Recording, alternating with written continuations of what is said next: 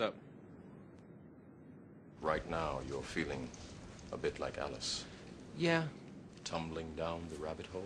kind of a lot. Like that. I can see it in your eyes. Wow, those must be special glasses. Sweet. You're here because you know something. Do you know what I'm talking about? Not really. Okay.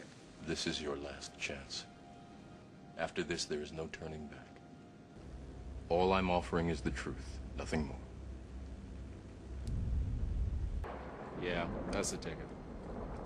You want one? It's awesome.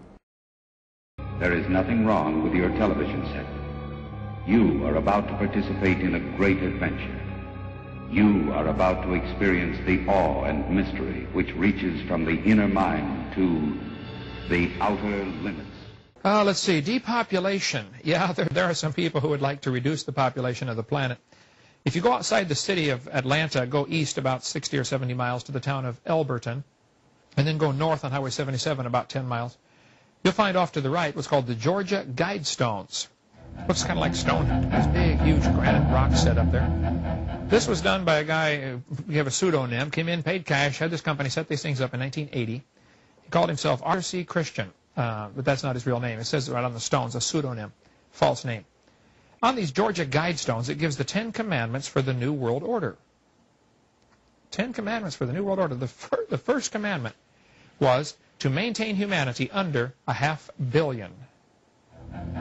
I went there and looked at those things and said, oh, hold on a minute. Today's population is 6 billion. They want to maintain humanity under 1/2 billion.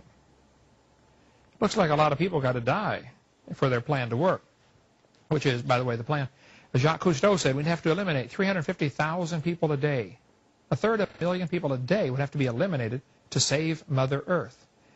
Bill Clinton said we need to reduce the population of the earth to 1 billion. There are a lot of folks who would like to reduce the population of the earth. The Bible command is quite the opposite. Be fruitful, multiply, replenish the earth. You know, God said, go fill it, have a bunch of kids. The Bible says he designed it to be inhabited. So no, it's absolutely the opposite of what God wants.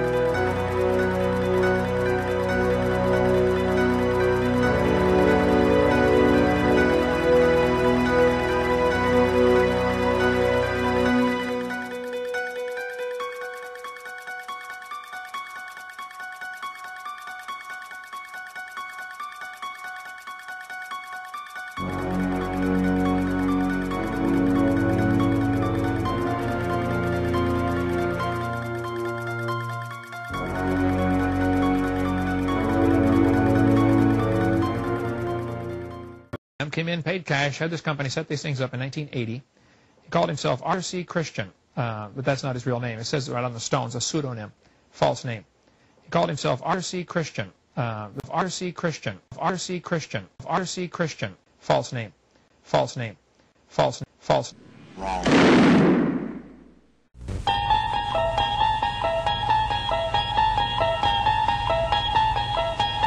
You unlock this door with the key of imagination. Beyond it is another dimension. A dimension of sound. A dimension of sight. A dimension of mind. You're moving into a land of both shadow and substance, of things and ideas. You've just crossed over into the Twilight Zone.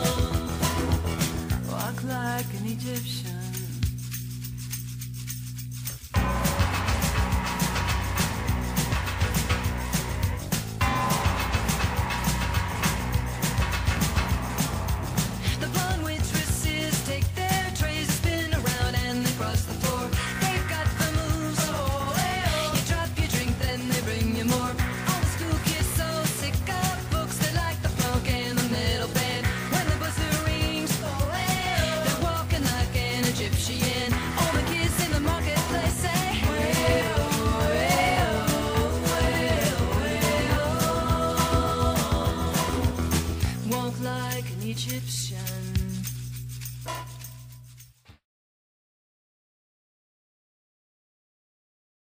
But the new pharaoh is Thutmose III. But now he is a king with a nation to lead. To the Egyptians, he's a living god. His body, a sacred object.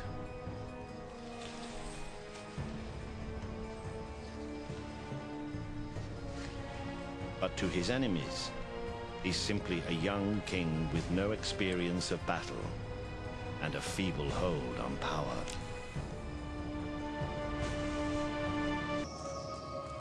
Thutmose comes from a long line of warriors.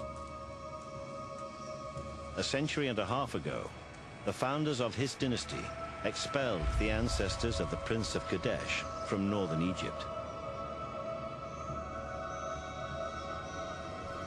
Syrians and Egyptians have struggled for supremacy ever since.